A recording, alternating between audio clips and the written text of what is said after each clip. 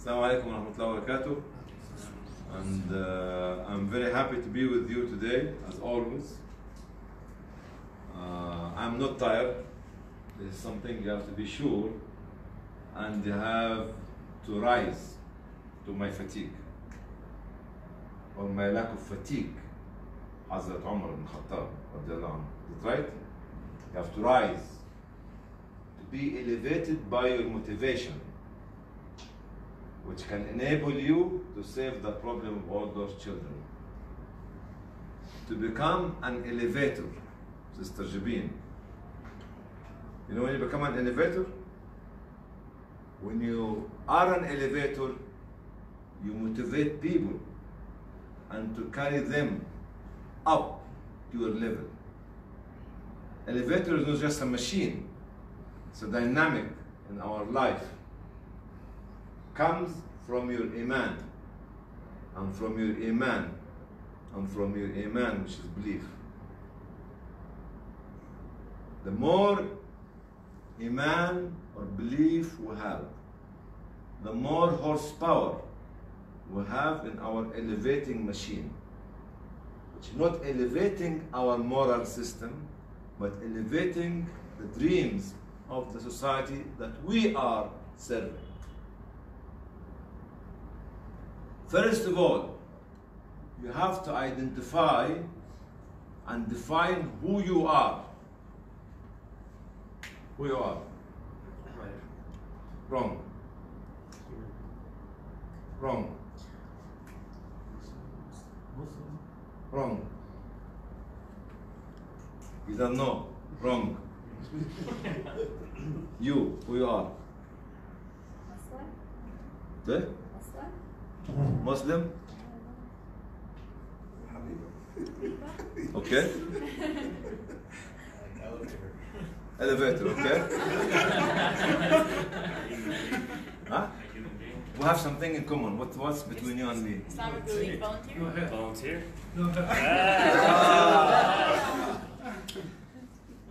You have to be smart. You are servants. No matter who you are, Muslim or Christian or Umayr or Umar or Habiba or Jabir, your role in life is to become a servant.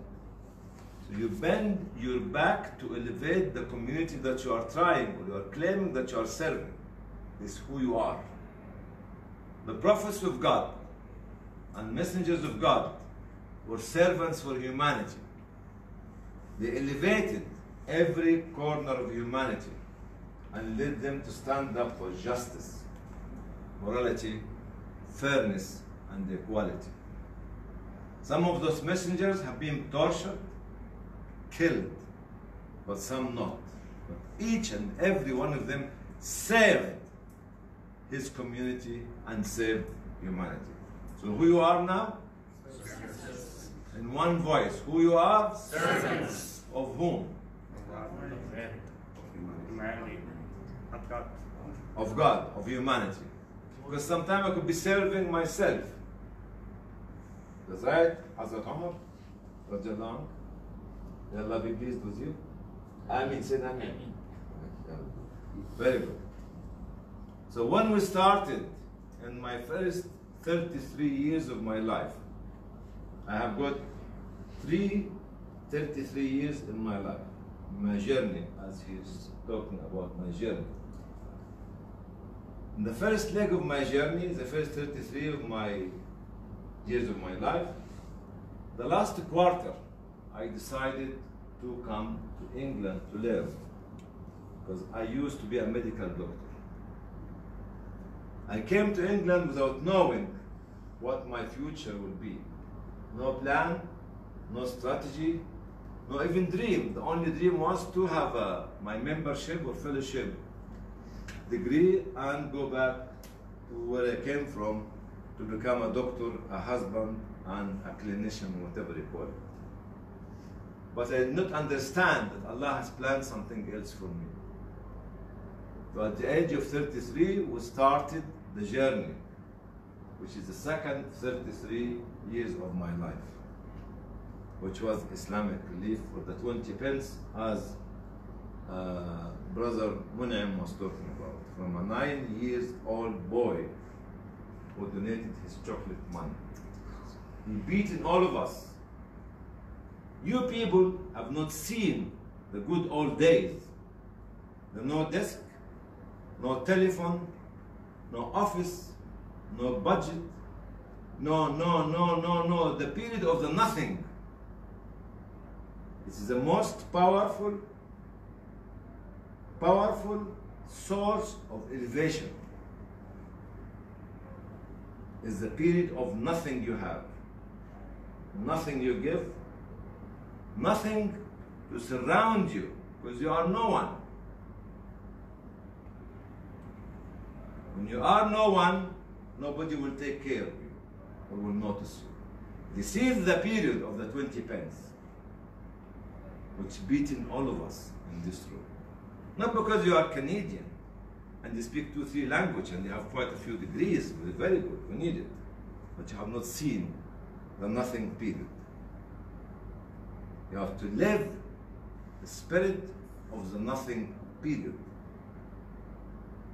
which started 35 years ago. So the first baby have been born on 17 January 1984, on Tuesday, 5:30 in the evening, 6:30, brother. Okay? The second 33 years of my life started with Islamic belief. But always at the last quarter of it, I have to jump out to do something else, which is actually 2008. When Islamic Relief became a mature organization, you have to leave it to credible, trusted people to run it. And since 2008, Islamic Relief did not sink because she kept thinking. When you don't think, you sink. And when you sink, you sing. What happened after you sing? You dance. What happened after you dance? You're answering me, I'm talking to you. You're not just a beautiful face. I've already sunk. You already sung. Drowned? Okay. So Alhamdulillah, I went to many initiatives, one of them humanitarian, to try to look at different dimension of humanitarian response, which is advocacy, communication, connection, capacity building, all these sort of things, which most of us ignore it. Most of the organization ignoring it, and we cannot raise funds for it. So the third 33 years of my life started 2016. It was the World Humanitarian Summit, which was a major player of organizing 39 to 36 countries. How many? 39 consultation in 36 countries. Tunisia was one of them. Ah, okay, sir. Vive la Tunisia. Because I came from Tunisia, I came from the mother of the world. What's the mother of the world?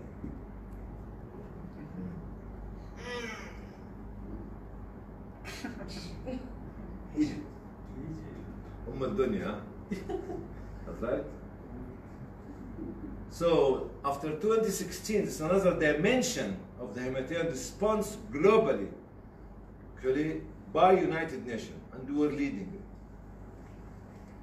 Coming back to Islamic Relief, when you present, Islamic Relief is not a desk, not an image, it's not a social media, it's not a project, it's not a budget, it's not fundraising.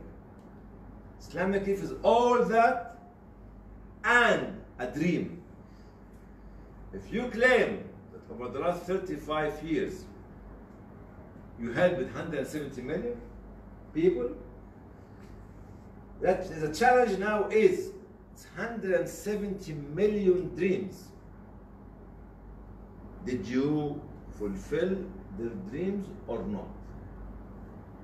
This is where you make yourself accountable to those miserably looking children or women and men have no shoes on their feet, rotten clothes, even cannot shake your hand because their hand is dirty. We claim that we helped 170 million, but did we respond to their dreams or not? Did we fulfill their dreams or not?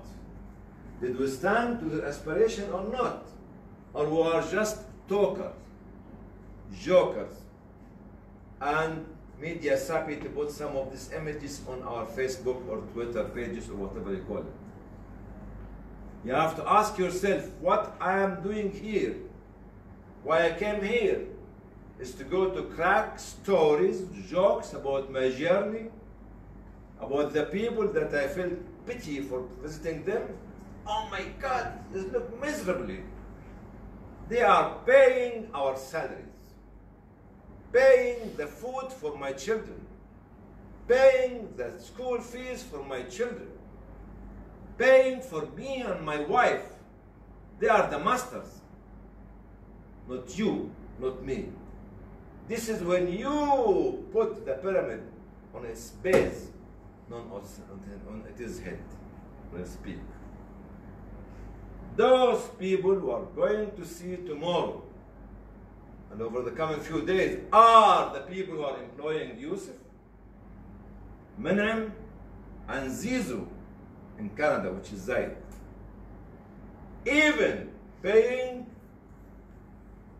the cost of the meetings of the board members who claim that they are the governor of the organization. Now, their meetings being paid by those miserably looking young boys and girls. So know who is the owner of the organization that you are serving. If you are a servant, the one who is served is the master of my life. The one we approach is the guidance for me, because he is the one who will take me by the hand and save me before Allah. Without her or him or them, I could be at the edge of the cliff to fall into hellfire. But this miserably looking young boy or a girl will come and pull me. Tell Allah, Allah, no. No, not him, not her. He did, and Allah knows. But Allah will respond to the favor of this little miserably looking boy and the girl. She was talking about him in the safeguard. When we look at them, when we talk to them, when we be with them, we shouldn't feel pity for them. But we should feel pity for ourselves because we're not doing much. We think that in the hour and the day is 24 hours. No, it's 48 hours. It's 96 hours. It's 128 hours. It depends what you want to do during your day as achievement. Because you can achieve in a minute what I can achieve in a year. Because your heart is different to my heart. Your soul is different to my soul. Your spirit is different to my spirit. So Allah will stand, or God will stand next to you to speed up the process of achievement. You know why? Because those people who serve say thank you from their heart to you. This is the mission. We're not talking about projects we need, but we're talking about advocacy we do. You know, one of the greatest ayah of the Quran, and the Quran is full of great ayahs, and all of its great ayahs, like the Bible, like the Torah, and the others, is وَلَا يَحُدُّ عَلَى طَعَامِ مِسْكِينٍ. The one who denies the day of judgment is not a believer. And such a one is who is like him is the one who treats the orphans badly, and the one who does not advocate for the cause of the needy. أرأيت الذي يكذب بالدين فذلك الذي يدعو اليتيم ولا يحض على طعام المسكين. Does not advocate for the need of the needy and there is a fund to feed him or her. Do you want to be an advocate? It's your role as a servant. I am the poor man. You stand up, you rise, you elevate me, because you are an elevator. It's a serious mission. It's not a joke. Not a few photographs and video shots that we're going to take with us when we go back home and we talk to our brothers and sisters and family. Oh, yeah, I was a champion. You're not a champion. You've been blessed to come here because those little girls and boys want you to be with them. Want you to be with them, not just to visit them. You know the difference between being with them and visiting them. This is the feeling. Your work is not about sharing your feeling with the feeling of others, or sharing the feeling of others with you and with others. This is the mission that you need to take over the coming 33 years of my life, which I might not live, but you will live. And you will live. And you will live. And you will live. If I fall dead now, you bury me here. I agree with my wife. Yusuf, wherever I am, don't send me back.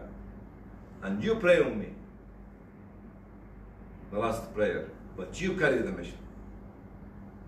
Not only as Habiba or Jabin or Michael or whatever you call them, or Imran or Aisha. Why did you say something else? It's an issue. Huh?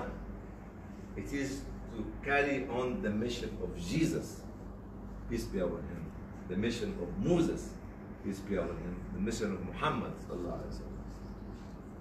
They are dead.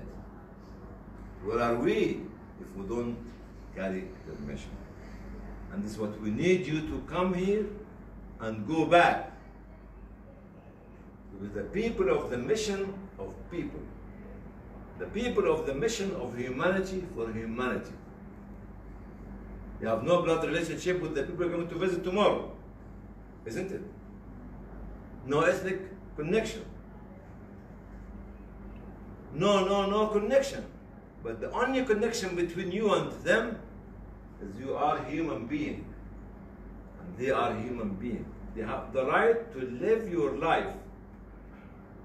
And you have the right to share their feeling and fulfill their dreams. Umar was not just a name. It was a criteria of a character which brought justice, fairness, and equality. It's not just a name. Jesus is not a name. Moses is not a name. Solomon is not a name. It's mission. It's dreams at the back of the mind of all those which led you to stand up at night to worship Allah, to thank Him for the teaching of them to you. You know, the one who stands at night to worship God is the one that God wake him up and tell him, wakey, wakey, wakey, wakey. God knock your door. Wake up. Are you wake up? Very good. Wakey, wakey. The lucky one is the one who will wake up. The unlucky one, like myself, the one who will snoring. The most beautiful hour of the day, when God come and knock your door, your bedroom door. How many bedrooms on the earth? When Allah comes at that time to knock the door of every one of us and tell them, wake up and call me. Wake up and ask me. Wake up, I give you. Your name is in the Quran, isn't it, Mr. Amran? But your family name, not your name. My family is Nairobi. No, Al Amran. Yes, sorry. Thank you. So I don't want to carry on because you whatever it is. And I love you and I'll be with you. And I want you to challenge me.